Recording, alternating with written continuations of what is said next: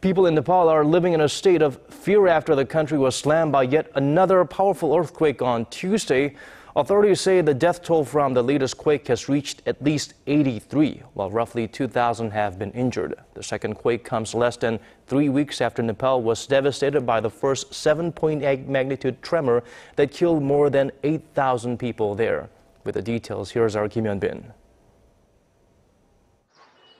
The U.S. Geological Survey says the second earthquake, measured at a magnitude of 7.3, struck near Mount Everest early Tuesday local time, and was followed by two separate aftershocks. I felt really scared this time. I was afraid that what happened to my house or something, like hope nothing was happened in my home, so I just ran here. I was very scared at that time. Nepal has been desperately trying to recover and rebuild ahead of the monsoon season, which starts next month.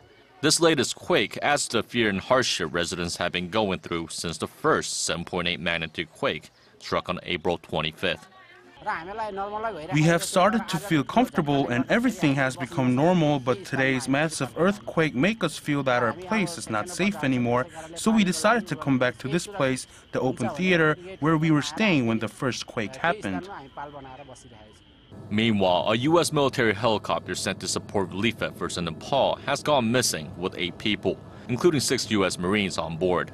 The Pentagon says it hopes the chopper made a safe emergency landing, as a U.S. aerial search before nightfall did not find any trace of a crash site.